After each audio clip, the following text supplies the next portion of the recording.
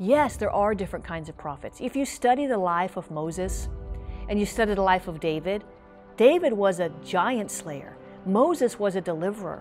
Look at the life of Elijah. He was a miracle worker. Look at John the Baptist.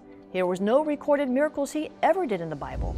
And so there are different kinds of prophets. I always say you can't put a prophet in a box. And every believer, by the way, has a prophetic expression. You have something unique to offer prophetically. Maybe you're a worship leader and your prophetic comes out during worship.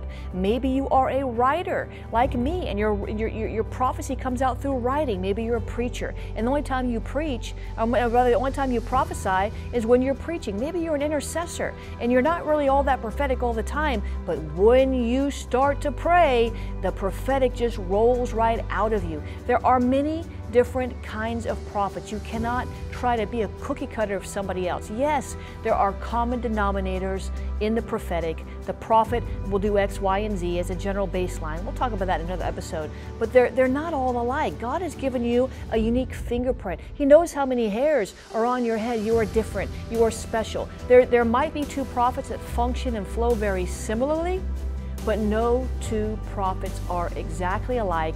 They function a little differently. Their style might be different. One might be loud and boisterous. The other one might be quiet and very intellectual sounding. You know, it doesn't matter as long as it's flowing from Jesus. So yeah, there are all kinds of different types, if you want to call them that, of prophets. They're all still prophets, and they're all different kind of prophetic expressions. You need to find yours. Let me help you out with that. IgniteNow.org.